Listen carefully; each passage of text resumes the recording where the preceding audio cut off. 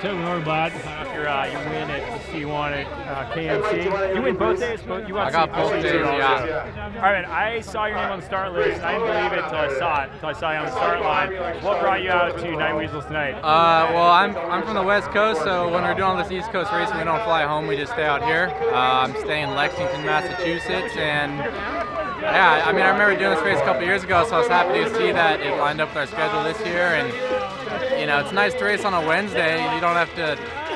You can just race. You do kind of rest rides in between. So I'm always down for that. Now, what was it like lining up against Trebon? What do you expect from him tonight? Well, 2 years ago when I did this, Trebon was actually here, and I think we all flatted, and Lindeen rode away from us. But yeah, you know, he still got it. He took the whole shot and led up the climb, and you know, he pedals the same as he did when he was in his prime, just turns the thing over real hard. So yeah, he didn't look any different. The speed might not have been there though. Don't tell him I said that. All right, great job. Thanks, Thank you.